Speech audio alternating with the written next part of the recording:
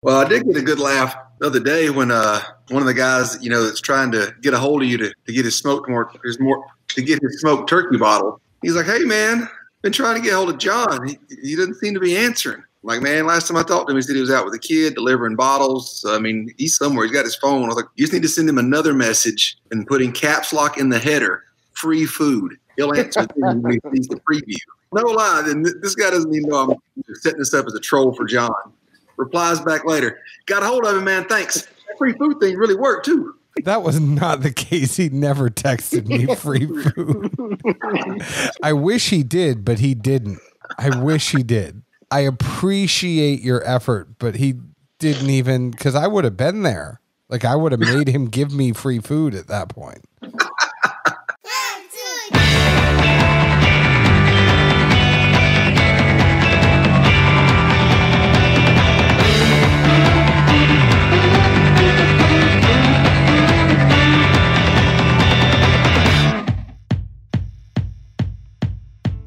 Hello, everyone. My name is John Edwards, and with me is Zeke Baker, and together we make the Dad's Drinking Bourbon. Wherever you are, whatever time it is, thank you for making us a part of your day. Hello, Zeke Baker. Hello, John Edwards.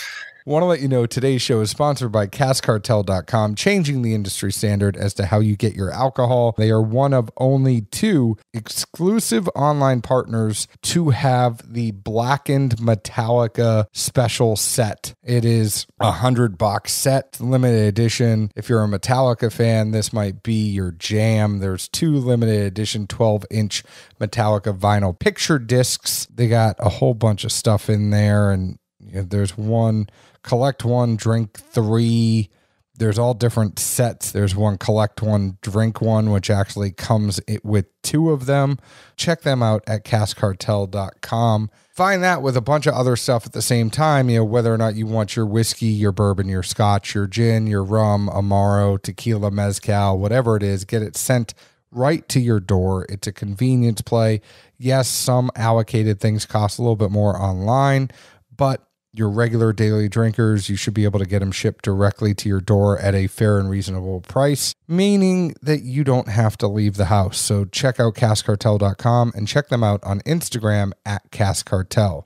It is Memorial Day. We are recording on Memorial Day. Just want to let everybody know this is coming out Wednesday, but take a second, reflect, and be grateful for all of those that have served and made the ultimate sacrifice for this country. Very important that you reflect on the sacrifices that people have given to all of us. So thank you. If you are a military veteran, or if you have family members that were veterans, all the people out there, not just the people who gave the ultimate sacrifice, thank you for your service. Speaking of that, we have one of those people on with us tonight. We have 3 of our very dear friends that I don't know why the hell they decided to start their own whiskey company, but they decided to. The one and only Michael Hines, our friend Casey, I can't even pronounce his last name. Steve. And then, of course, the one and only James Davenport. Thank you for your service, my friend. The 3 of you make Nashville Barrel Company. How are you guys today? Thanks for having us on, John and Zeke. It's Memorial Week, and hopefully you guys got some barbecue, some drinks, and some grilling in. I know you got your drinking in.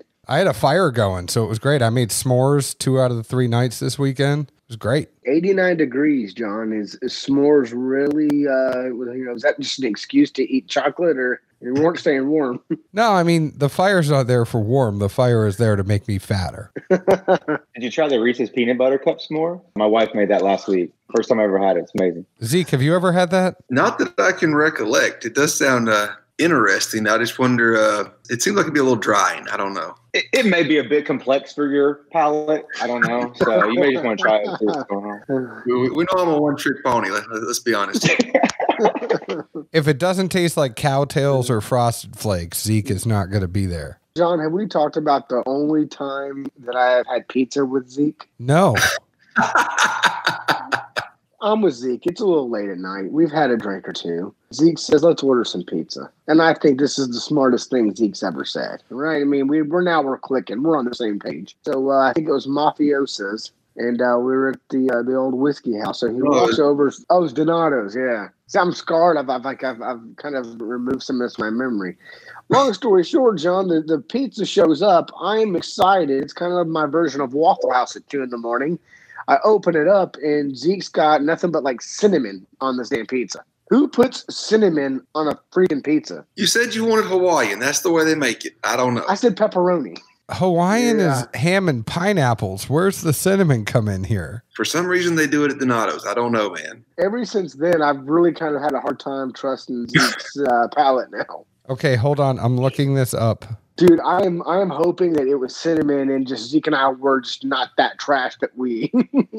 Wow. Donato's Hawaiian pizza is shaved ham, pineapple, sliced almonds, and cinnamon. See? Dude, lots of cinnamon. I'm talking this thing. I was expecting, Canadian bacon, something with a little savory. And what I got was basically just a cinnamon bomb. And it was, I'm so scarred from this. Is that something that made you question his palate for the rest of your life? It made me question our friendship. At least I never have to worry about being the one on the hook for ordering food now.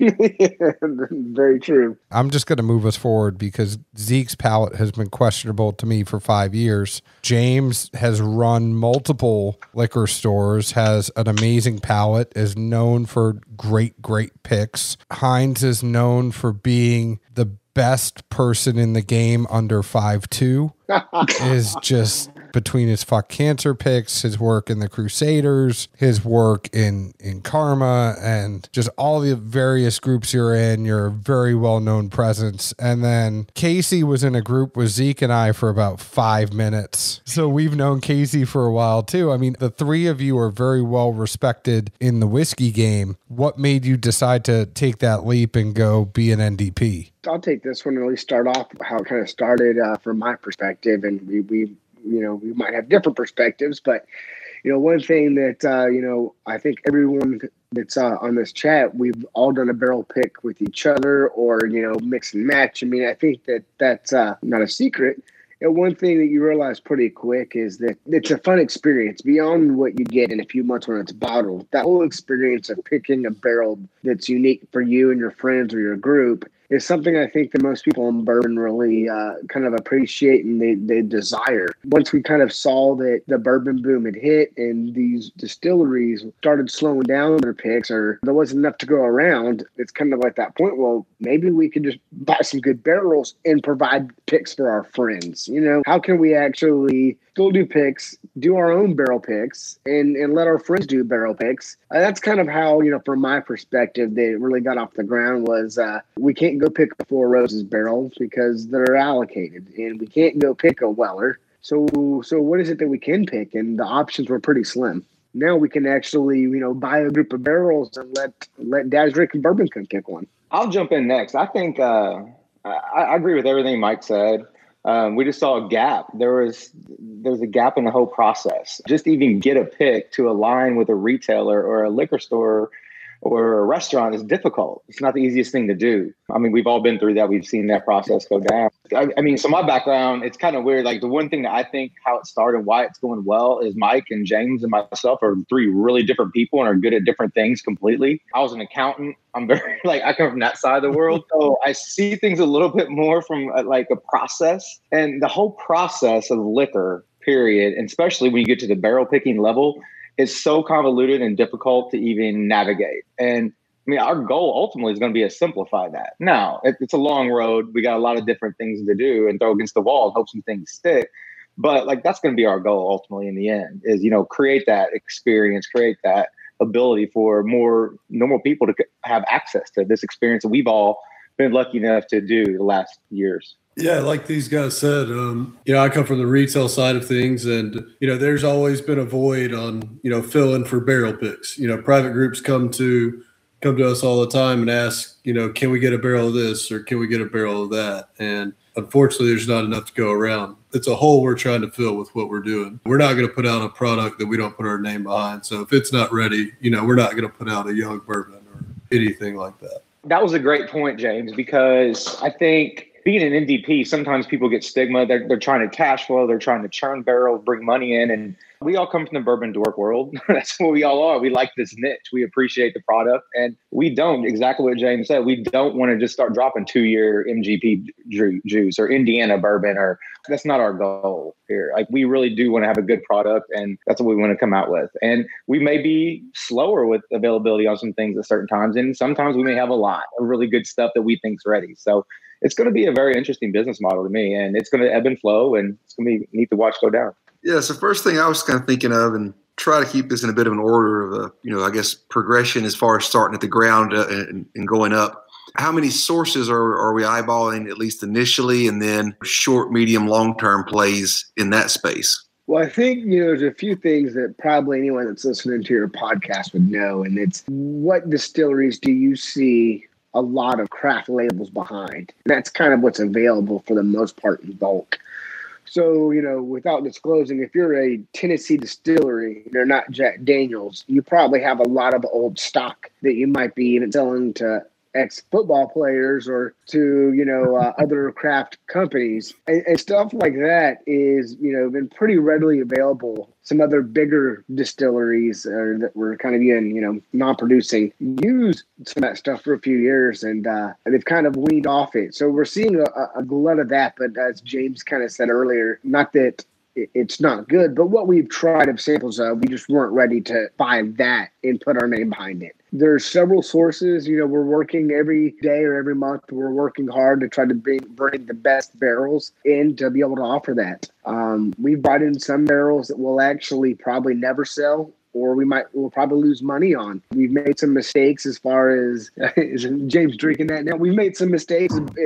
Wow, this is 10 plus years. This has got to be good.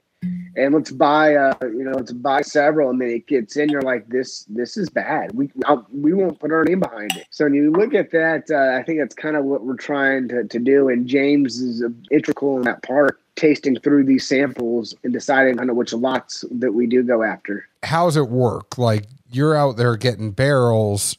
Are you just sending James and saying, go pick us some winners and hoping he's the good bait, and you're just casting him off from the shore and saying, all right, have at it? I'll let James kind of chime in, but for the most part, I don't think we've bought a single barrel or a lot of barrels that James hasn't gave this thumbs up on. We definitely respect his ability and his palate and everything he's tasted. So James is definitely integral in sourcing. We taste these all together most of the time anyway, and we could talk about them and, agree, disagree, whatever we like, but depending on, who, what, when, and where, we had opportunity to buy some really good Indiana ryes, and, we jumped on those luckily when we did, because we can't get any more of them. And, a lot that we're learning in this, is availability on a larger scale, than just one barrel at a time at a liquor store, to now we're looking, to buy multiple barrels at a time. So it's really neat to be able to try different samples from a bunch of different people, just the other side of the aspect from retail. So where do you actually have to go? I mean, obviously not giving everybody the secret sauce away. Are there multiple places you have to go to be able to find these barrels, or are you going to contract distillers directly? Just generally, if I wanted to go do this myself, what would I have to do? First thing you would need to do is probably check yourself into a psych ward, because it's definitely will make you go crazy. It's not as easy as we were hoping it would be. We've been doing this for, actually, most people think that, these guys, have only been doing this for 2 months, but it's been 2 years. And more than that, it's been 2 years basically since we've purchased any barrels. We bought stuff basically 2 years ago that, and we're just now to a point where we actually are close to having a ready product. It's definitely challenging and fun, and we've just kind of, hit the tip of the iceberg as far as that goes. I'll jump in real quick. I think it's the biggest challenge for us. When Mike and I and James started talking about this 2 years ago, you start buying some younger products, some 4 and 5, and you just start maturing, and you're just trying to stratify out your inventory. But the amount of cash flow it takes to start just buying things and sitting on it, and then navigate the legal side of this, so you're doing everything appropriately and paying the correct taxes and aligning with, the people you need to align with to get the distribution. It is a long, long road. I'm fairly a well-versed person with my day job, like in contracts and navigating systems. And the alcohol industry is amazing. Like, it's amazingly complex. And that was the biggest surprise to me. I thought it was going to be a little bit easier to at least navigate it all. And it was not. So I've learned a ton. It's awesome. Now we're kind of on the back end and we're getting ready to launch, and, it'll be much easier going forward. But what I've learned in the last 2 years, it's kind of mind numbing, honestly. Like, a lot of people think they know. And like, I was one of those people, and you really don't until you jump in it. So kind of back to the juice. Have you run across any, barrels or lots of barrels from different brokers where, on paper, it should probably be the same as something else you've already tasted, as far as most likely sourced, age, other intrinsic factors. But obviously the brokers had it, so they stored it somewhere. It technically aged differently, had different air, heat, whatnot. And when you got into the barrels and tasted the juice, it was just completely day and night difference. Yeah, there's been one specifically, as I was saying earlier, is that there was a lot of barrels that were 10 plus years. They gave us the source. We can't disclose it, but at one time it might have came from a distillery that won whiskey of the year. So anyway, we were really excited about this, and it came in, and boy, we couldn't have been more wrong in that sense. So there's definitely times where, you think you know what it is, or you think you know how it should be, and you get it and go, what did we just do? The other part of that too is that, James has probably had more, from different craft distillers and other ones than anyone, or me and Casey. But there's other stuff too that once you taste it and you get a sample of a lot, you go, you know what this really is? This is that stuff from 2 years ago that was, fire. I mean, that's amazing. I'm glad this became available, and it only becomes available usually for a short period of time. We should probably get in a bit of a quick roll call as far as what everybody's got in the glass, so nobody thinks we're abstaining for this entire show. I'd hate for the moniker to go on about it. Yeah, I'll go first. I'm doing that beautiful 16.5 OESO now. And just since James is on, I'm going to pull out the James Backer with the High on Orange, because that's probably one of my favorite 7-year picks I've tried from Willett. I'm drinking some 7-year-old Indiana rye. Cask strength. Might have come out of wood product at my house. I'll answer for Mike. He's not drinking because he was on vacation all week in Florida, and he's probably still drunk, so he's probably good. He still has margarita in his veins. Dude, I was talking to you guys before we went live that I spent all weekend in the panhandle of Florida, and Memorial Day weekend down on the beach, does your toll on the liver and the kidneys. People down there were partying like it was spring break, so I'm gonna have to quarantine for a few weeks. Stay away from Zeke. No cuddling. What are you drinking on, Edwards? I don't think you ever said. Smoked turkey. That's right. I'm still waiting for mine, Zeke. It'll be there Friday. Don't worry. Uh-oh, lover squirrel. Hyde, I could get you a bottle before Friday if you need it. I appreciate that. Maybe I could trade you a sweet glass. Maybe. I mean, you could get me a shirt, but it would have to be like 3 shirts sewn into one, right? Like a Snuggie.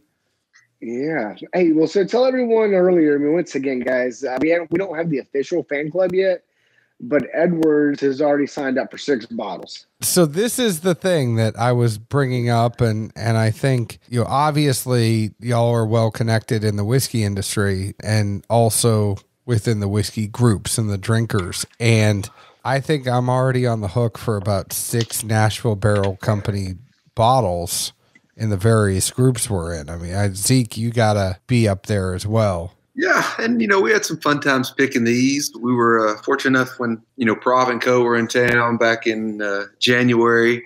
Well, granted, we tasted through I don't even remember, a big lineup of samples. I think by the end of it, we were all just laughing like, I don't even know what we're going to pick, but here's what I like. Go with it, Prov. I think we all laughed and walked out that day like, how many barrels did we end up with? What are we responsible for again?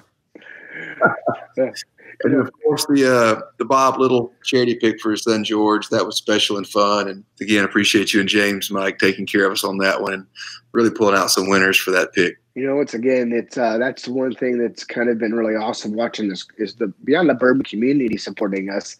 Is a lot of people actually came to us to do barrel picks, to use that to raise money for different charity events or different causes. So it's really cool being on this side of it because, I was doing the fuck cancers and doing this and that. So it's kind of cool now on the other side to be able to offer, barrel picks experiences for these guys. It's definitely cool to see the full circle of it. One last thing to add real quick, Edwards, is you said you had bought 6 bottles. This is a true story, is that Friday or Saturday, I actually bought 2 bottles of Nashville Barrel Company stuff from a group that's, getting their bottles. We didn't have any of those. We didn't keep any of those.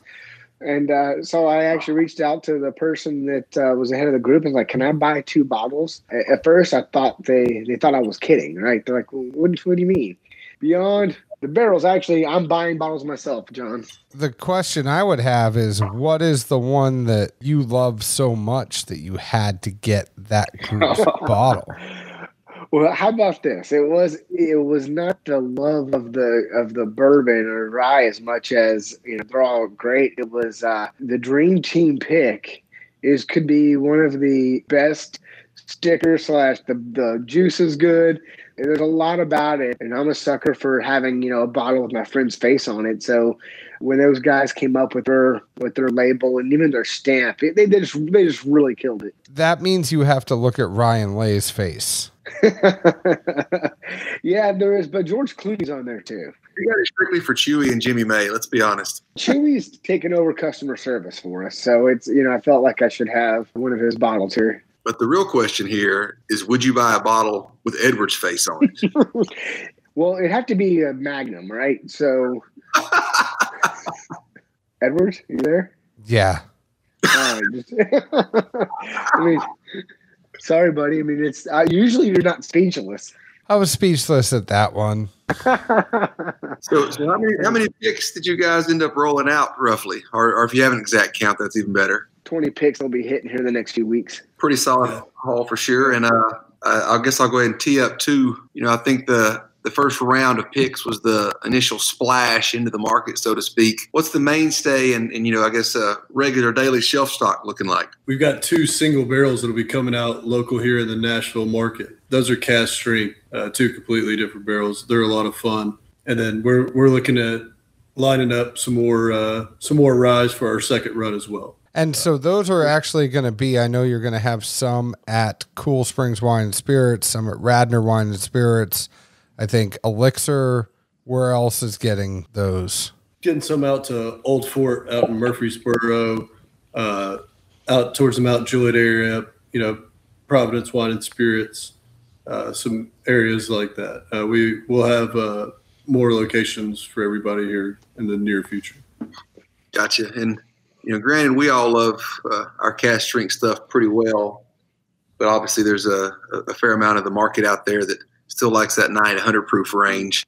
Is there going to be a small batch daily drinker, quote unquote, in the works here? It's funny you bring that up because that's actually for 6 months. It's definitely been a topic of conversation. There's the 2 parts of it. It's do you try to cater to the 85 proof kind of people that are getting into bourbon, or do you kind of cater to the cast strength fans? And James, Casey, myself, we've talked about this numerous times, and we have to keep going back to our roots of why we started this, and we started it for our friends and for to be able to offer single barrel picks that we could kind of control in that sense. So having a shelf one is kind of not a top priority right now for us, as much as just trying to make sure that the enthusiasts really can kind of do what they want or get their picks, and most of them want cask strength. Now, if you want to come in and you want to proof it down to 90 after you pick a barrel, we could probably do that for you. But that's not been kind of our focus right now.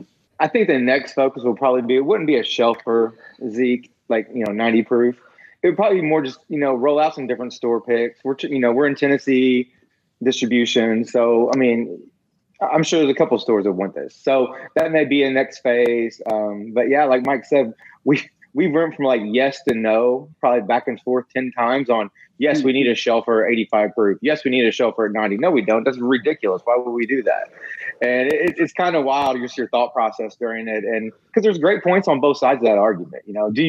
Should the brand name or label just be associated with cask strength and have something different? I don't know. I don't know the right answer to that. So, that's stuff we're going to navigate going forward. And we, like Mike said, we know our roots, and we're going to stick there in the beginning and try to launch the right way and just be transparent and make sure everybody knows what they're drinking, and it's going to be good stuff. That's what we want to deliver. This is a little difficult to answer, obviously, with logistics, and I don't want to go too far into this, but like NDPs, a lot of times you're renting space as you get going. You find a distillery and you rent some space and you hang out there for a little bit. Do you think there are plans in the future to have your own place, your own tasting room? Like, how big is this going to get? I think, John, that we're basically going to see what the market dictates, and we're just going to kind of follow where it points us. Right now, the market's been really supportive, but let's just say in 2 months or 2 years, James's hard seltzer line takes off. All of a sudden, there's no bourbon and rye aren't hot anymore, and it's Zima and rum. I mean, who knows? Obviously, anyone's goal would be, can we make this hobby into a full-time job? Is there enough barrels? Is there enough customers? And obviously, if you did that, could you grow it to be a bigger thing? So that'd be all world if you could snap your fingers. But I think we're just kind of taking it day by day. I mean, next week is going to be our first time to actually have our product in people's hands. So it's a first big step, and we're kind of excited. I know I am, to see what does it look like in 2 years. I think for a lot of us, it's an interesting proposition what you guys are doing, and it's not something that everybody has been doing. I mean, you see a lot of NDPs and they want to have a profile, and it's, hey, we're getting all these barrels, but we're going to stick with this certain profile. When you taste us, even though we are an NDP, you're going to kind of get the gist of what we are. Where you guys are like, you know what, screw that. We're going to go out and get the best barrels we can. And if we can get some of these barrels that are older Indiana rye, great, we're going to start there. And then all of a sudden, if we get 10-year barrels from Timbuktu and they're really good, we're going to go ahead and add those to our arsenal. And when you come do a tasting with us and when you come do a barrel selection, James is going to be your Swami and guide you through the whole process and bring out different barrels for you and tell you what they're all about. But y'all are just trying to find the best barrels you can and then allow people to pick from them, right? That's exactly it. That's our goal. I think our name kind of backs that up. We're not Nashville Whiskey Company, Nashville Bourbon Company. We're Nashville Barrel Company. And whether that's going to be great rum that's presented to us, or maybe it's mezcal aged in bourbon barrels in Mexico and brought back. I don't know. We don't know what it's going to be in the future. It could be the James hard seltzer. That could blow up, be awesome. Do barrel picks a hard seltzer. Be kind of interesting.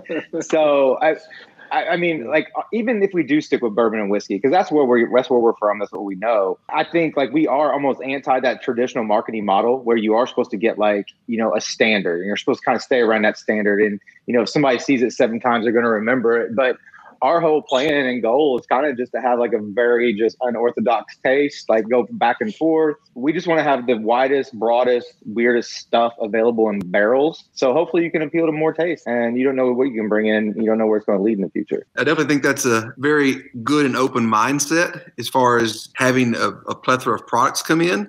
I guess kind of in a 180-degree train of thought, though, as long as the market to a degree is dictating what's available, then inevitably, especially if bourbon continues to grow, supply could be an issue and or just the rising cost of business. And so to that, something I would think of was maybe not doing it with the goal of having a profile or a specific flavor in mind, but has it been tendered the idea of simply, doing any contract distilling just so there's always some bourbon on hand down the road, some rye on hand, and other things along those lines. Definitely, Zeke. I think that, a lot of people are actually doing contract distilling and talking about it and actually moving forward. And we're definitely in that same boat. The one thing I think that John kind of hit on perfectly was that aspect of we don't have this story about our grandfather's recipe that came in an attic, or we found out that our uncle's brother was a distiller in the 1800s, and that's kind of what they hang their hat on, that we have to do this because this has been a 200-year recipe. We don't have some story, true or untrue. So kind of gives us more flexibility, right? I mean, most shelf bourbons have a consistent taste, and that's kind of what they want, like fast food. It's you want people to go and then burger tastes the same no matter where you go. Well, we're completely not that. We don't have a recipe that we live by, and we just basically just try to find the best barrels available and keep that going. I kind of like that, though. I mean, in the tech industry, you're always talking about a disruptor. And I come from tech. Heinz, I know you come from tech. And you're always looking for what is that brand, what is that company that's going to disrupt the industry. And I think there's a little bit of that in all of you, in the sense that you're not out there to do what everybody else is doing. You're doing exactly what you're doing. And you might not have that story of, someone in your family that was a distiller, or you're resurrecting a pre-prohibition brand. You're just basically saying there's a lot of good whiskey out there that either for whatever reason a distillery has discarded or given to somebody else. And you guys are like the American Pickers of the whiskey industry, where you're just kind of saying, hey, show me your rick house. I'm going to go play around in it, and I'm going to see if I can find something good. And James is the Mike Wolf going out there trying to find that stuff and then negotiate it, bring it in at a cheaper price so that Casey doesn't have a heart attack. I think you nailed it, John. I think it's the only time I've actually agreed with you, and like back to back. So I see Zeke almost lost his lunch on that one, but I'm almost feeling bad with all these compliments I'm giving you. He's going to sleep happy at night. I can only imagine the screaming face when he walks in the bedroom, and the wife just looks at him like, what the hell is wrong with you? You hired something? Like, why are you teasing? She better send me some cookies, or at least a card if This smile on my face right now is all I need. So more importantly, I mean, you guys touched on it. You might go away from whiskey. You could find rum, you could find mezcal, you could find a tequila, dare I say a scotch at some point. Whatever it is, you guys are just trying to find the best damn barrels and bring them here to Nashville, Tennessee. Correct. And obviously we actually have some experimental stuff going too. So, we've already started, trying stuff outside of bourbon and rye. So we're actually kind of eager to see where that goes as well. James, what you got cooking up there? Because I know sometimes it's really hard to get you to shut up talking about all the stuff that's going on, but tell me what you have going on. I mean, we just have a bunch of fun stuff coming up here in the future. I mean, we already have rum laying down in some fun barrels, some experimental stuff like Mike was talking about. We've got Canadian ryes, talking about tequila, mezcal, something like that. We definitely have a connect that we're hoping to be able to use to get something back here to the States that we can use under our brand. Just a bunch of fun stuff. It doesn't have to be a big name brand, but also, something comes up that everybody's looking for, we're definitely going to jump on it. So if I wanted to get a barrel from Nashville Barrel Company, should I reach out to James, Casey, Mike, all of you? Is there one place you would rather people go to get a barrel? If you want to reply, you should reach out to James. James has been the point man, working with the clubs and working with the retailers. We try not to have too many cooks in the kitchen. Kind of as Casey was saying, we all have our kind of our niche or what we do that kind of really moves us forward. And James is actually real organized, and we try to make, have that all through him. That way, we don't double book or triple book or stuff like that. So James is it. You can reach him by going to the website or his Instagram or Facebook, or heck, can I give your number on this, James? Can I just tell? No cell. No, sir.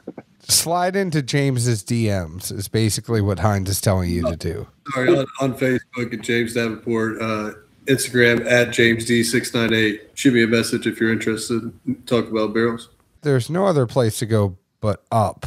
And I think you're on to something pretty good. I could tell from the fact that everybody I know in the damn whiskey community has taken a Nashville Barrel Company pick, and they're all asking Zeke and I if we want one. Thank you for that. When's Dad Drinking Bourbon gonna do? Just to clear the air for anyone that's wondering, the only reason we didn't take one is because we were already buying cases worth from all the other groups we're in that we need to fulfill those obligations. So we also may or may not be holding out for one of these unicorns that roll through the ricks there, and we might can get our hands on. See, I kind of thought that given Zeke and Heinz's relationship and their lunch dates and special secret times that we were going to have first crack at all these barrels. And then when we didn't, I said, well, we'll hold out for the next round when they get some different stuff in there. Because of that love affair, maybe we should do the first ever champagne barrel. Maybe just like age it for a day and then we could bottle it up. That might actually be an interesting thing to do. Yeah, let's bundle it with some shambongs. We'll have dads drinking champagne. Just get the caviar and the other accessories. Well, guys, I'm sure obviously too that the situation is going to happen pretty in the near future where we'll do a dad's drinking bourbon pick of something, that, our cupboard's always open to you guys. Well, thank you so much for that. And for all of you, make sure to check out at Nashville Barrel Company on Instagram. Find James698 on Instagram, James Davenport on Facebook. He is the face of the Nashville Barrel Company. We know Casey and Hines are kind of yelling at him from behind the scenes, telling him to do more stuff and go talk to people. So reach out to James. He is the man. He is one half of J Squared Barrels, which is another way you can find him on Instagram. So him and his friend Justin, we know they have impeccable palates. We know they are up to good stuff, and I hope to have a show with James here soon to talk about all the stuff that he and Justin are doing. But Casey, Michael, James, go find them at Nashville Barrel Company. Zeke, want to let you know before we finish this show, all of our glassware was provided by PremiumBarProducts.com, including the glassware from Nashville Barrel Company. So Janie, Carson, Vicky, all the good folks over there, they make glasses for us here at Dad's Drinking Bourbon. They make glasses for Nashville Barrel Company. So whether or not you want Glencairns, Glencairns, the Tipsy Dram, the Kenzie Dram, the Distiller's Tasting Glass, whatever it is, they have it. They can monogram it for you. If you are a bigger group or a Nashville Barrel Company per se, and you want to do more than just a couple of glasses here and there, reach out to me. I'll make sure I get you in touch with them so that you can get wholesale pricing. But PremiumBarProducts.com is the place where you can go get a couple glasses engraved, and it's actually laser etched. So when Zeke actually wants to say, like, Mike, will you go to the prom with me? He can put it on a Glencairn glass and give it directly to Mike when they have their super secret lunches. So go ahead and visit PremiumBarProducts.com and find out for yourself. James, Casey, Michael, thank you so much. Hey, one quick thing though. When can we expect the Nashville Barrel Company microwaves to roll out? Someone's actually coming over this weekend that can maybe reprogram. So I'll keep you guys in the loop. Oh, yeah. Lastly, just so I get this in there, I almost forgot. This should be running on the 27th, somewhere between the 29th and the 31st in the Day Ed's Drinking Bourbon Facebook group. We will be having the first round of our KC 10-year Bourbon Wolfpack split pick going out. There will be a link. There will be a password. Password is Wolfpack. I know, very innovative, but first 20, 25 or so people, more or less, we'll get a bottle through that. We appreciate y'all listening and supporting us. I almost stole a case today. I thought about it. I should have. I'd have cut you. All of you, thank you so much. Visit Nashville Barrel Company. You can find them there. You can find Zeke and I on Facebook at Dad's Drinking Bourbon, Instagram at Dad's Drinking Bourbon, Twitter Bourbon Dads. Find us wherever you download your podcast. Pretty sure you already have because you're listening to us right now.